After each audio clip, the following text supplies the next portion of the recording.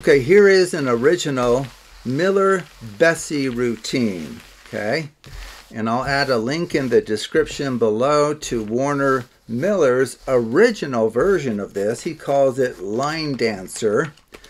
Now, in this modified version, I call it Swing Dancer. And it's for the simple reason that the dancers are going to be switching partners throughout this entire thing. So what we need is we need two equal-sized piles decided by the spectator. So maybe they'll go 5 and 5, that's fine. Okay, so 2 piles of 5, that's fine, but any number as long as it's the same number for each pile.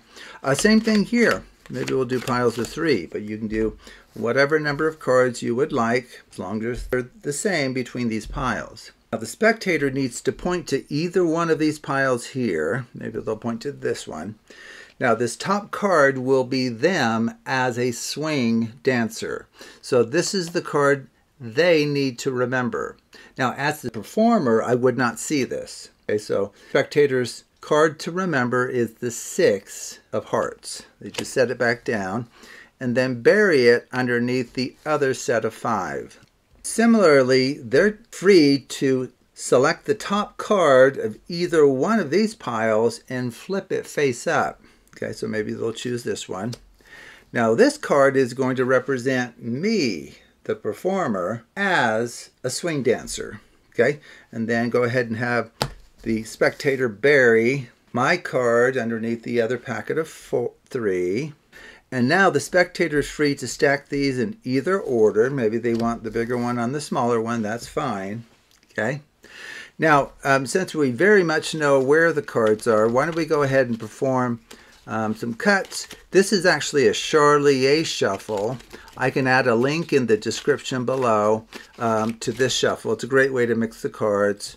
Or if you want the spectator to just randomly cut the cards and complete the cut at any location, that would be fine as well. Now within swing dancing, partners or dancers are switching partners all the time.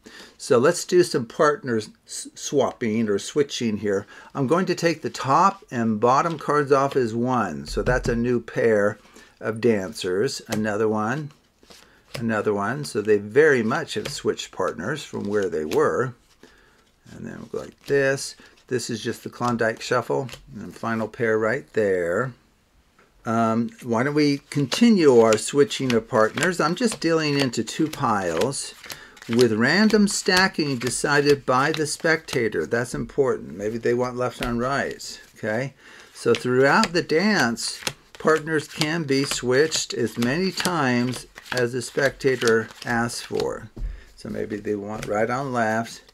So you can do this left-right dealing as many times as the spectator desires. You truly can.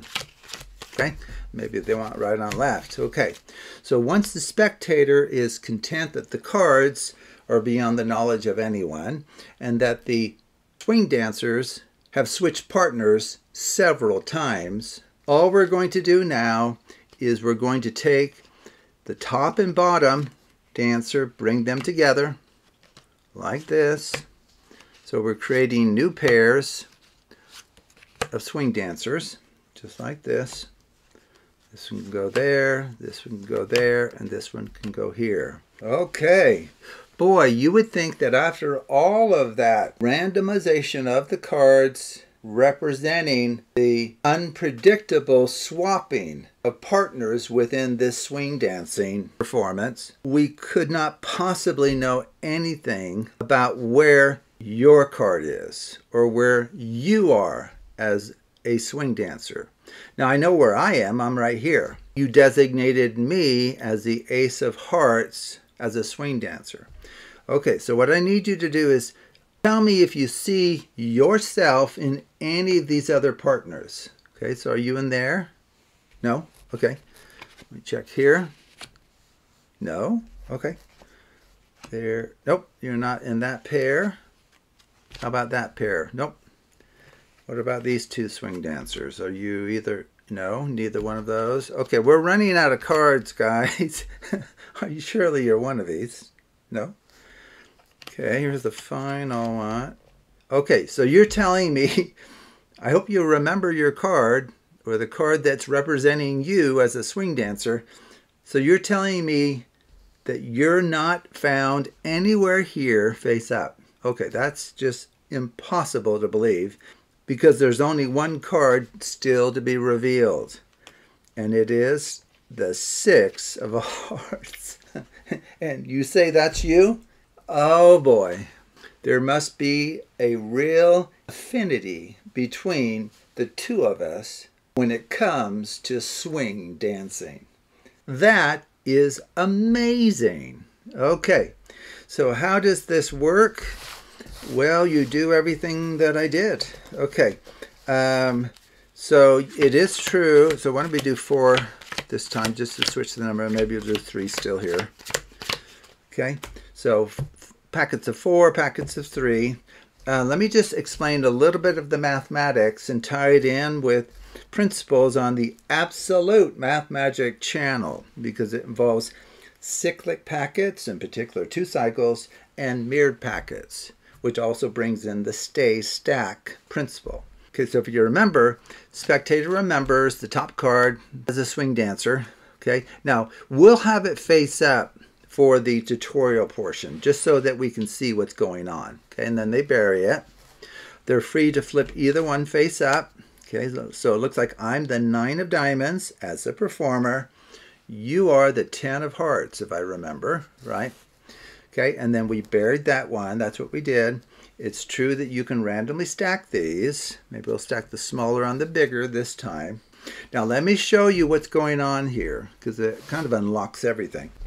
Our 2 cards are in fact in a cyclic relationship relative to each other. So let me just prove that to you here. So I'm going to break off 7 cards here, 7 cards here.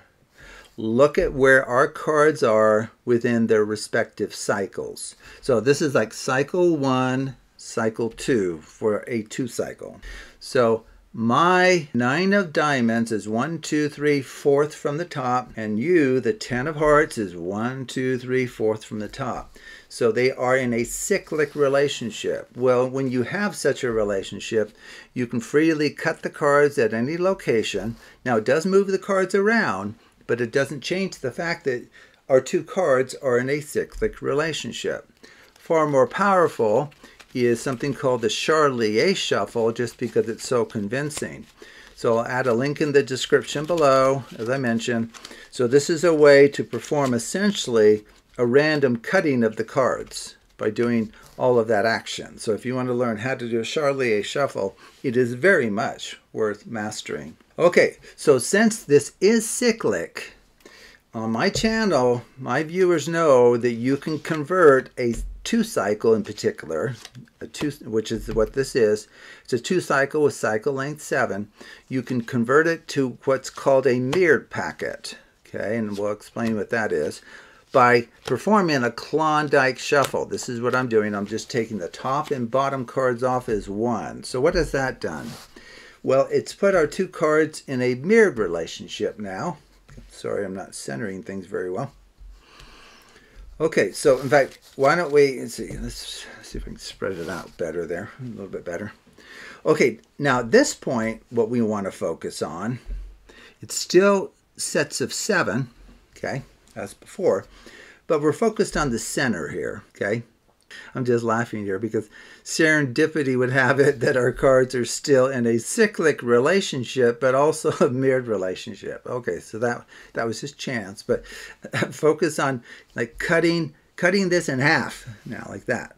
Okay, so if you look at it, our cards are the same number of cards from the outer edge, like fourth from the outer edge, also 4th from the inner. So we say that they're in a mirrored relationship, if you imagine like reflecting this across the center.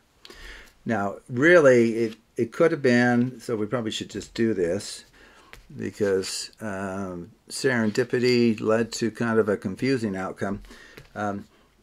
What could have happened, and probably would have happened if we tried it again, is they would look like this. Okay, so if you come in 3 from the end, we land on our respective cards. So that's what, or they're the equal distance from the center as well. So that's called a mirrored packet. Okay? When you have such an organization, you have something called the stay-stack principle. And I'll add a link in the description below to the stay-stack principle.